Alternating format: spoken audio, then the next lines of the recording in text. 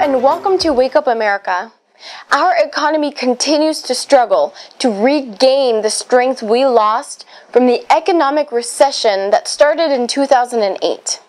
In Detroit, Michigan, a city that was once the wealthiest city in America and the fourth largest in the country, has slowly been demolished to the point that we can hardly recognize it.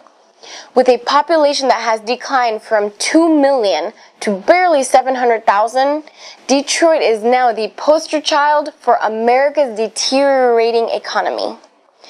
Its streets are lined with rows of rundown structures, old apartments, and long abandoned factories and warehouses. Where once stood the manufacturing epicenter and the symbol of the American middle class, lies a bankrupt city.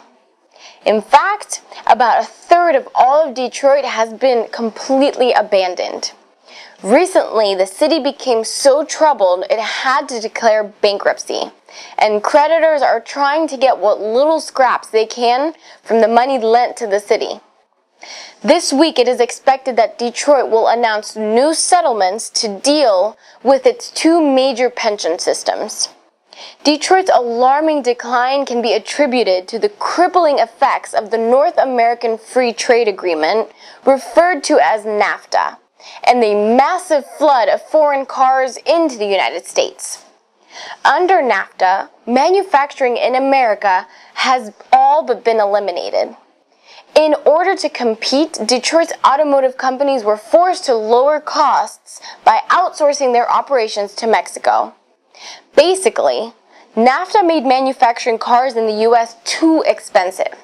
As a result, Detroit factories closed down and jobs were lost. The hard-won wealth of Detroit disappeared to make room for free trade.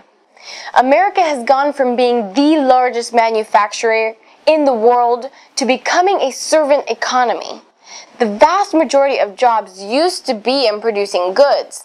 Now they are in flipping burgers, cleaning hotel rooms, and working in call centers.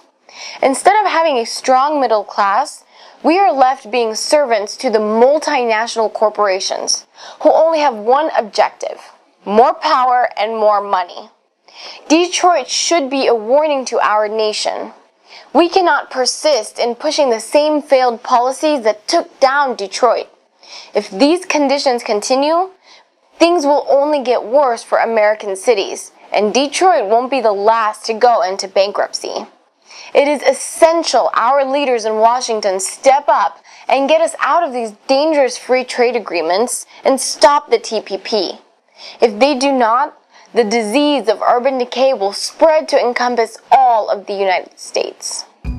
To learn more about the disastrous effects of free trade, log on to economyincrisis.org.